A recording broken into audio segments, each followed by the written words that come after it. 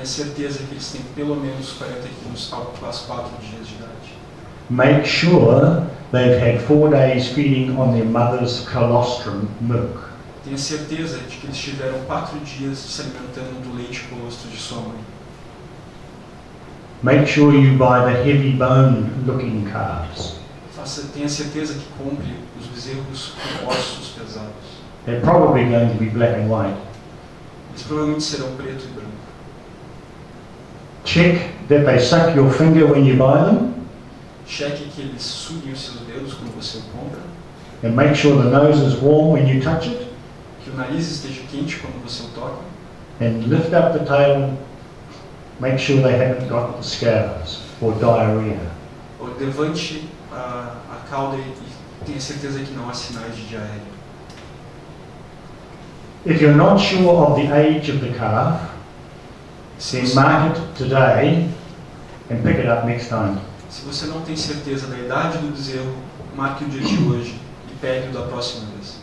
If you can buy the excess colostrum milk of the dairy farmer, it's by far the best. Se você pode comprar leite colostro de reserva do produtor de laticínios, é o melhor. And don't forget that women are the best nurturers when it comes to caring for babies.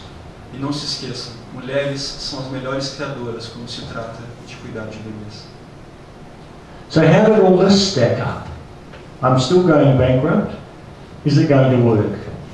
Qual é o resultado final? Eu ainda estou indo à falência ou está tudo dando certo?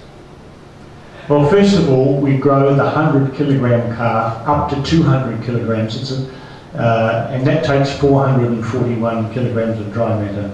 Bem, de início nós crescemos um bezerro de 100 quilos até 200 quilos, o que nos toma 441 quilos de matéria seca. It's born in the spring, and that takes it through to the autumn. Ele nasce na primavera e isso leva até o outono. At the same time as we're doing that, we have got a 200 kilogram bull that's growing to 540 kilograms, and that takes 2,578 kilograms of dry matter. Ao mesmo tempo que fazemos isso, temos um touro de 200 quilos que engordamos até 540 quilos, nos toma um total de 2.538 quilos de matéria seca. Now that's a total of 3,019 kilos of dry matter. Isso é um total de 3.019 quilos de matéria seca. So we have 5,130 kilos of dry matter to make it equivalent to the cow, and that will feed 1.69 bull equivalents. Assim, com 5.050 quilos de matéria seca, o equivalente para a vaca, teríamos um total que alimentaria 1.69 touros equivalentes. So the bull weighing 540 kilograms live weight is 291 kilograms carcass weight. O touro pesando 540 kg de peso vivo tem um total de 291 kg de peso de carcaça. So at $3.75, which is the same price, it's going to be worth $1,091. Então, ao preço de 3,75 por quilo de carcaça, o mesmo preço para bois e novilhas, teríamos um total de $1.091. So 1,091 times 1.69 equals 1,844 gross, minus the cost of the calf of 342 times 1.69 equals 578. Assim, a 1.091 por 1,69 touro, temos um total bruto de 1.844, menos o custo do bezerro a 342 por 1,69, $578 total. That's a margin of 1,266 from 5,130 kilograms of dry matter, the same as the cow. Temos uma margem de $1.266, vindos de 5.050 kg de matéria seca. But there's more good news.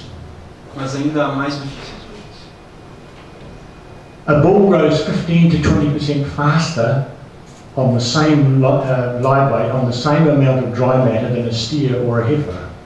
Touro cresce 15 a 20% mais rápido na mesma quantidade de matéria seca do que boi ou uma novilha.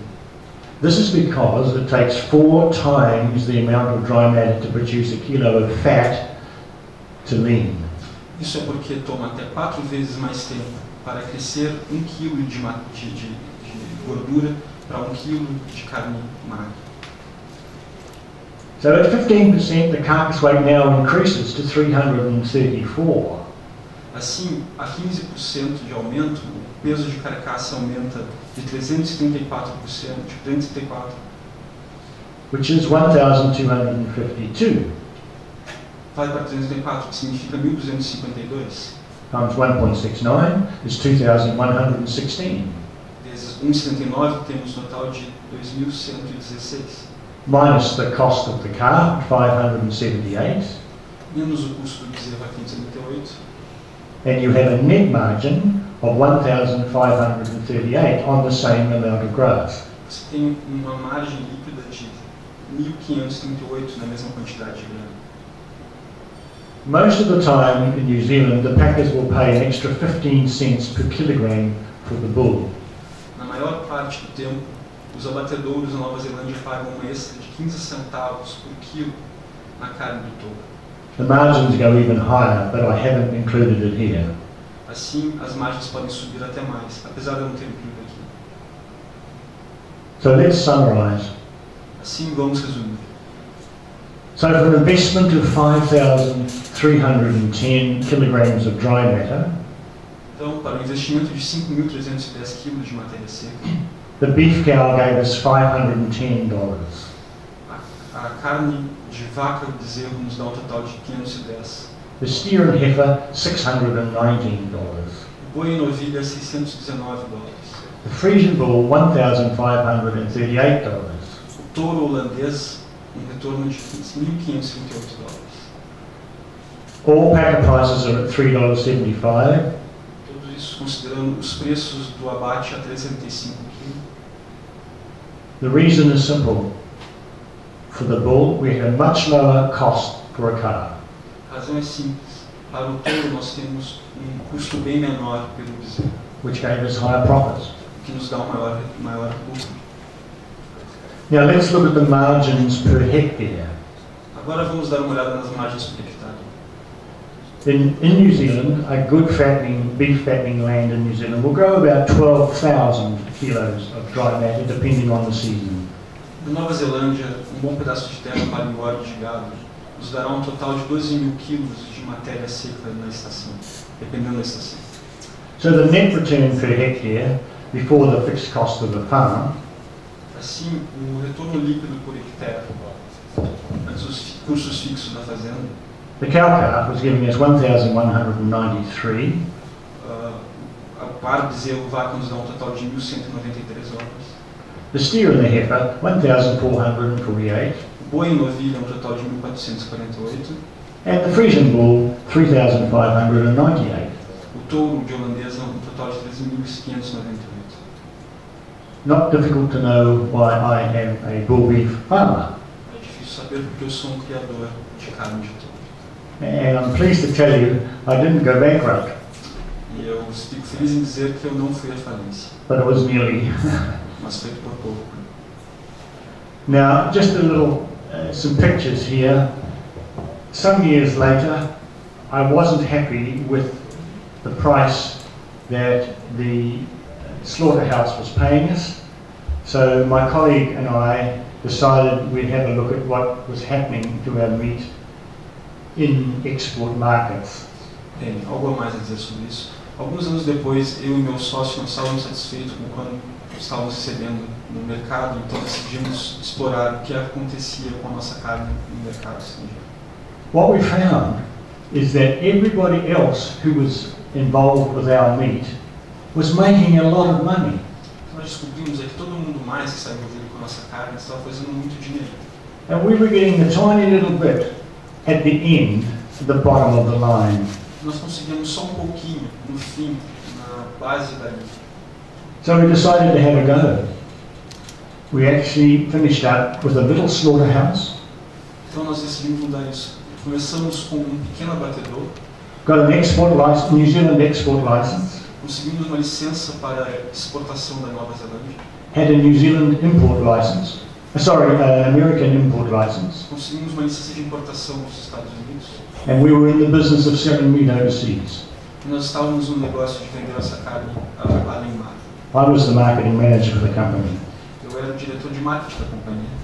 Here are some of the products we produced. Aqui estão alguns dos produtos que nós produzimos. We had some of it tail-end meat becoming into hamburgers. Nós tínhamos um pouco da nossa carne se transformando em hambúrgueres. We made a free-flow ground beef product. Nós fizemos guisado congelado. That is just a copy of a USDA inspection room in America. Aqui uma cópia de uma foto da carne numa loja. Uma inspeção de carne. With our boxes. Nas suas caixas. That is a photo of our meat on Whole Foods markets, supermarket shelves. Aqui está uma foto da nossa carne assim, exibida em whole market mercado. I want you to notice the pink colour of the ground beef in the centre there. Quero que vocês notem a cor rosa da carne moída no centro. Very important that you get it bright pink. Muito importante que você tenha rosa claro. That is a photo of the meat case with the New Zealand meat in it. Aqui uma foto da carne nova, uma exposição de carne Nova Zelândia. And that is a photo of the owner and the head chef of a French restaurant in Newport Beach, California, and my wife having a filet mignon. E aqui uma foto de um restaurante em Newport Beach, Califórnia, em que o dono, o chefe e a minha esposa comem um filé mignon. Now I've made the picture sound very bright and rosy. Agora eu fiz tudo se parecer muito bonito e cor-de-rosa. But there's a lot of specialized skills and equipment that is needed. Mas a verdade é que há muita equipamento e habilidades especiais necessárias. First of all, you must feed them lush green pasture or pasture salads, as I call them. Primeiro, você tem que alimentá-los com pasto verde e luxuoso, ou como eu chamo, pasto salada, como se chama. If you let your pastures grow high and brown and stalky and rank, se você deixar o seu pasto crescer para ficar marrom, alto, seco e mal cheiroso, it'll taste like cardboard. vai ter gosto de papelão. The cattle will not eat it. The cattle will not eat it. O gado não vai comer. And I would suggest you will probably go bankrupt. E eu acredito que provavelmente vocês iriam à falência. Or make very little money. Ou fazer muito pouco dinheiro. That's just a photo of me and my red horse. Essa é uma foto minha no meu cavalo vermelho.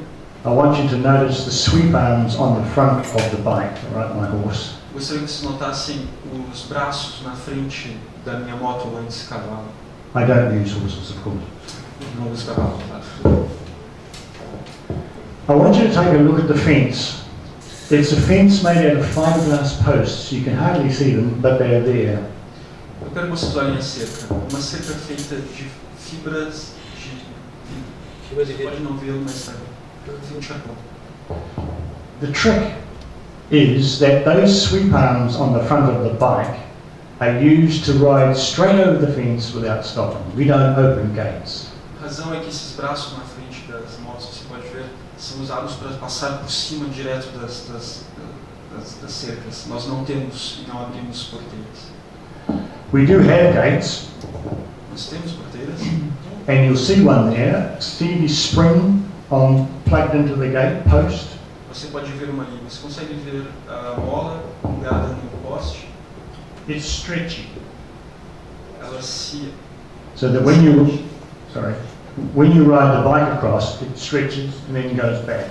It keeps the wire tight. Assim, quando você passa com uma moto, ela se expande e contrai.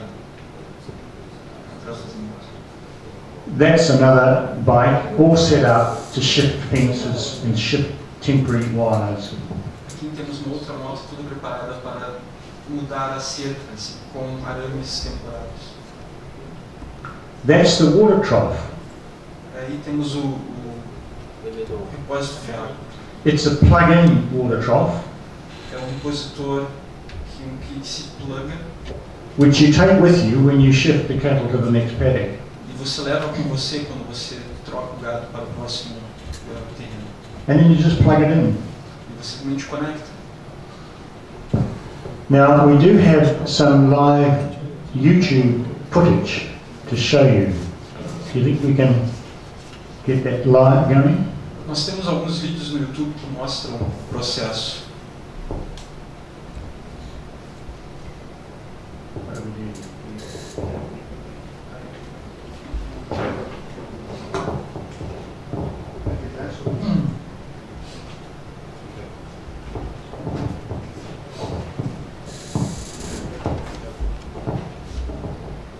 We're going to show you some footage of a techno system.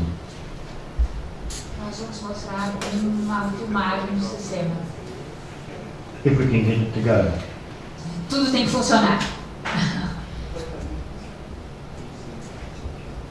Okay. Just type in techno system into YouTube.